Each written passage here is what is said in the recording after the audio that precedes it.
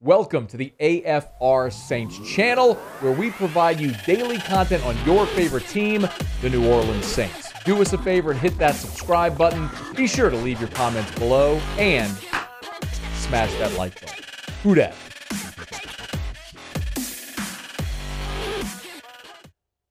The New Orleans Saints, we told you last week, were scheduling interviews with Brian Flores, Aaron Glenn, and Dennis Allen. There are now two more names formally in that mix. Mike Garafolo from NFL Network just tweeted a bit ago, special teams coordinator Darren Rizzi will interview for the team's head coaching job later this week. Rizzi has been with New Orleans since 2019, shortly after he interviewed for the Dolphins' head coaching job. It is worth mentioning that Mickey Loomis, when he met with the media on Friday, did in fact say that Dennis Allen was a really good candidate, and he mentioned other people in-house were also good candidates. So Rizzi is one apparently that's going to get an interview. I don't know if he's got a great shot of getting the job, but sometimes when your name is mentioned for a job and you get an interview, even if it's a courtesy, it puts your name in the mix for that job, and then other people become aware of you even if they had not prior been. So I don't know that Darren Rizzi is like a real legitimate, has a real legitimate chance at getting this job, but just him being interviewed formally and being in the mix does Darren Rizzi a very solid, as he's been a good coach with the Saints, and they're getting him this opportunity. What has happened now, according to Ian Rappaport, is that Doug Pederson has interviewed for the Saints coaching job. As we mentioned, Flores, Glenn, and Allen are all set to interview, but Doug Pederson interviewed over the weekend. Apparently, they spoke with him on Sunday.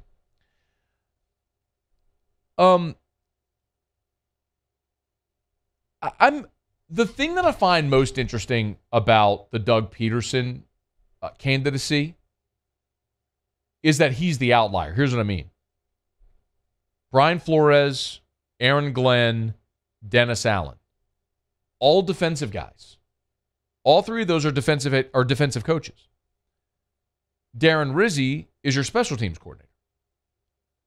Doug Pederson is the only offensive coach that we've heard mentioned so far. I mean, we can throw out names. I mean, I think Eric Bieniemy is going to be a great coach one day. We could throw out his name, but I'm saying of the names that have formally been connected with this job, where the Saints have formally requested an interview or have spoken with that candidate, Pederson is the only offensive coach.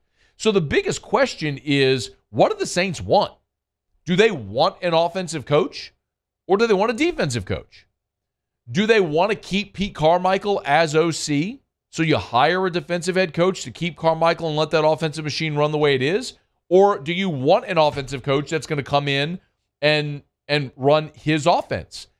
And there's benefits, there's pros and cons to both, like with most things in life. But if you want a defensive head coach and you can keep that offensive structure in place, the great thing is your terminology doesn't change, your structure system, it stays the same. If Pete Carmichael stays as your OC, you keep continuity. The downside is there is no big-name quarterback that's coming to New Orleans because of Pete Carmichael. I don't mean that in any way to be disrespectful. The guy has been riding sidecar with Sean Payton for 16 years, and he even called plays in this offense. But from a perception standpoint, Sean Payton is one of the greatest offensive minds of this or any generation.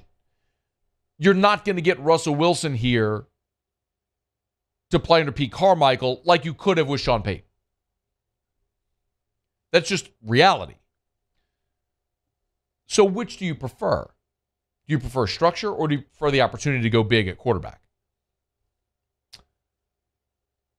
Pederson is intriguing because I think he would be the name that could lure an Aaron Rodgers. I mean, Pederson was, not that there's a connection there, but he was Brett Favre's backup in Green Bay. He's won a Super Bowl as a head coach, an offensive guy, a play caller. he could lure. He'd be appealing to Rodgers or to Russ or to Deshaun Watson, more so than what the Saints currently have. But that also doesn't mean it's a guarantee that you would get one of those big names. Y'all, there are only 7 active coaches that have won a Super Bowl. Belichick, Arians, Reed, Carroll, McCarthy, Tomlin, and John Harbaugh. That's it. That's it. Doug Pederson has done something that not many coaches in the history of this game have done. He has won a Super Bowl, and he did it improbably, beating the Patriots and doing so with a backup quarterback. So there's a lot of appeal there with Doug Pederson because he scaled the mountain. I'm not going to sit here and tell you that he's my favorite, like he's the guy that I would hire. But if they do pick Doug Pederson, I'd be good with it. Because there's a lot of reasons to look at that and say, this guy's run a successful organization. He's won at the highest level. He's won a Super Bowl. He's an offensive guy. He could attract quarterbacks and offensive players. And the reason it didn't go well in Philly, or it ended the way it did, is you didn't have synergy, alignment with ownership, front office, and head coach. You had disagreements, and it caused that fracture, which happens. Hell, it happened in New England with Belichick and Brady. It happened with the greatest ever. Well, you have really good structure and alignment in place in New Orleans. Maybe that's attractive to a guy like Doug Pederson. Which is more desirable? What do the Saints want? Do they want an offensive-minded head coach? Because their list doesn't speak to that. Their list says Flores, Glenn, Dennis Allen, Darren Rizzi. It says defense.